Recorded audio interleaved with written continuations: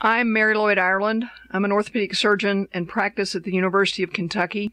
Contact information is down below. We do have a university YouTube channel, and I also have a personal website that is marylloydireland.com. This and other narrated videos will be on that website as well as the PDF. This talk is on hand and wrist diagnosis and imaging. I have nothing to disclose. There's no relevant financial relationships to be discussed directly, indirectly, referred to, or illustrated with or without recognition within this presentation. In the ulnar deviated wrist, the hook of the hamate acts as a pulley. There's a large resultant ulnar vector, and there's shearing against the hook of the hamate that causes pain. So put them into ulnar deviation, resist flexion of their ring and small finger for a diagnosis. This is what a carpal tunnel view looks like. Again, the wrist is maximally dorsiflexed. Can be hard to get someone back in that much dorsiflexion, but this very well shows the hook of the hamate. A CT scan can also be done, but if you can get a good view here, you can see the hook of the hamate fracture. This is a normal X-ray, carpal tunnel view. These angled views, again, this is the hook of the hamate. This is an example of a hamate fracture. You can see this best on this carpal tunnel view. You get a suggestion maybe of a hamate fracture here, but it's best seen on the carpal tunnel view. Plain X-rays, the carpus and the hamate. This is a PA view. You can't see very well, and again, you can get different supinated degrees or degrees of oblique to better show the fracture that you can see here, an acute hamate fracture. CT scan is helpful in the diagnosis of a hook of the hamate fracture, as shown here, 3D on the left and a 2D CT on the right. Excision of this hook typically is what has to be done. In summary, hook of the hamate fracture should not be missed. Have a high index of suspicion based on the history. Include resistive finger flexion and ulnar deviated wrist and palpation over the hook of the hamate as part of your exam. Request a CT scan rather than an MR for a hook of the hamate or a bone problem to confirm the clinical diagnosis. Special thanks to Dr. Steve Carter,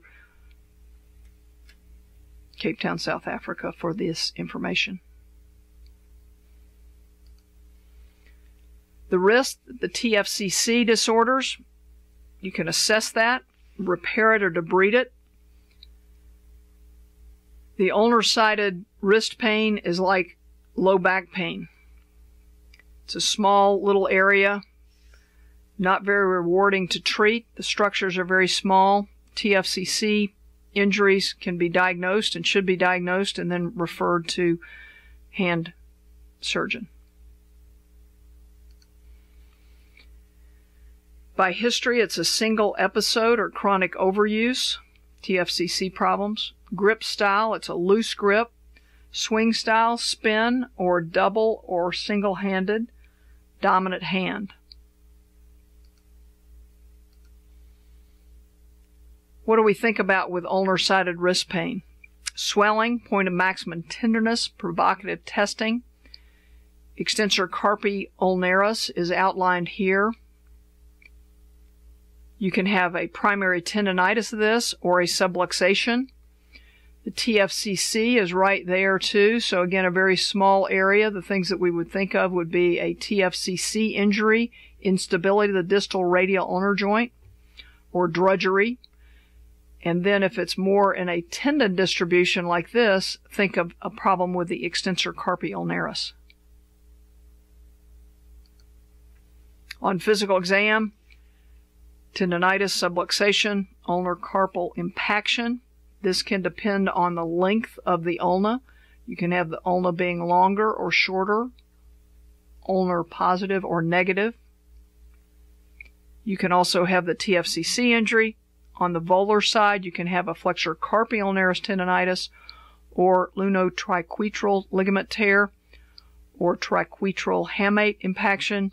And don't miss a hook of the hamate problem, which is where this star is. That would be where the hook of the hamate would be. So this gives you markings of what to think about with ulnar-sided wrist pain, common in a racket sport athlete.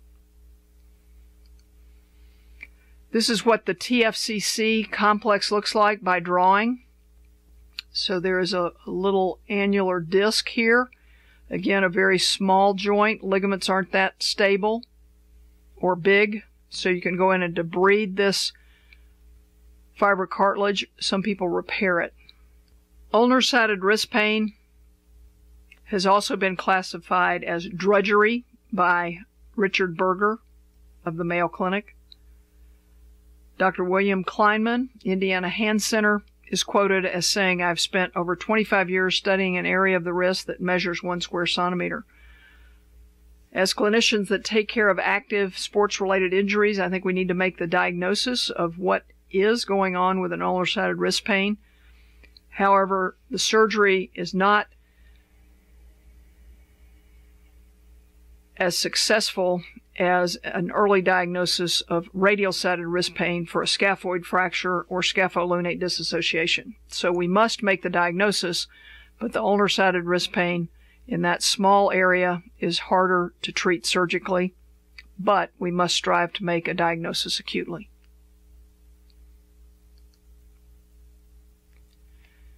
Shifting gears a little bit now, what about the skeletally immature?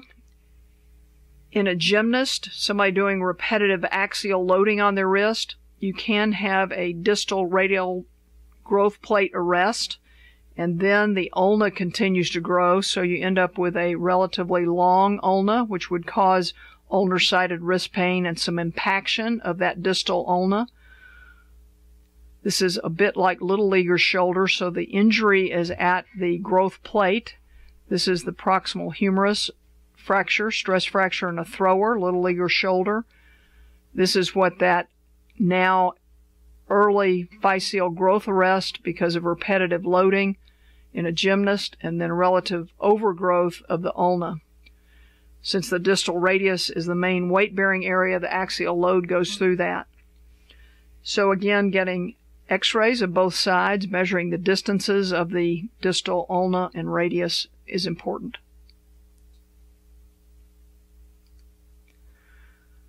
Distal radial epiphyseal fractures, gymnast wrists, the symptoms are wrist pain. X-rays initially will show a widened distal radial epiphyseal plate, trend toward negative ulnar variance. Then they have a higher than normal 80% load on the radial epiphyseal plate.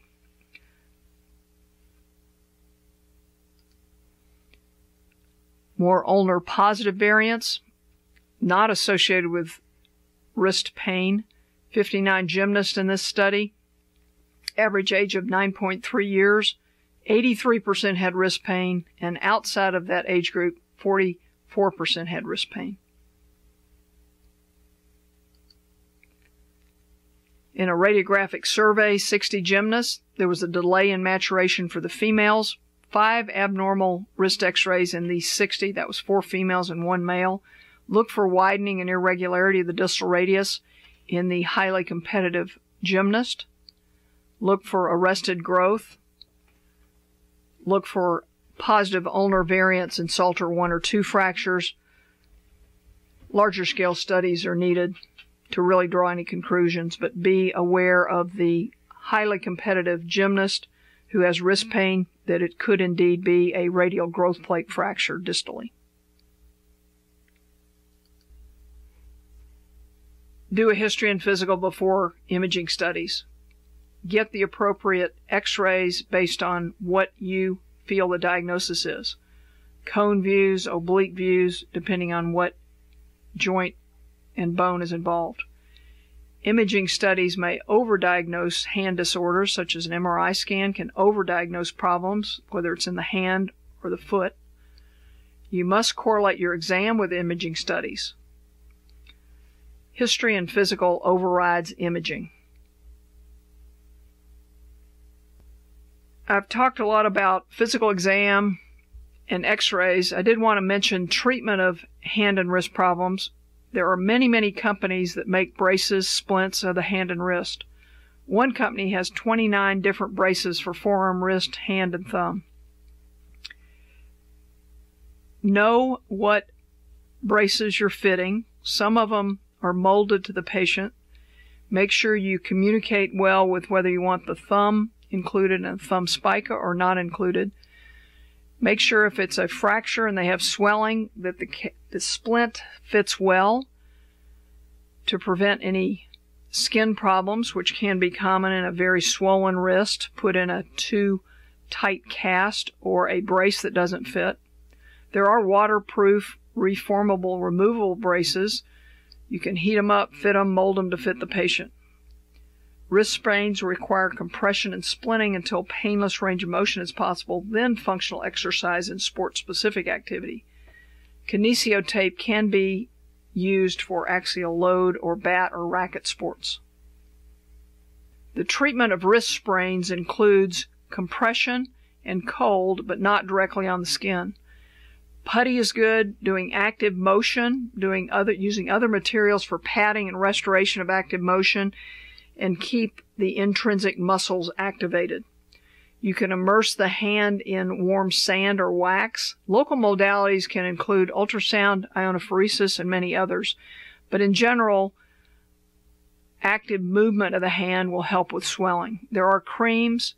It is important to get someone that you trust and knows hands, such as an occupational therapist, hopefully one that has had hand specialist training, athletic trainers, or patients to work on an intense reduction of the swelling and restoration of function program. And you must splint appropriately and respect the skin.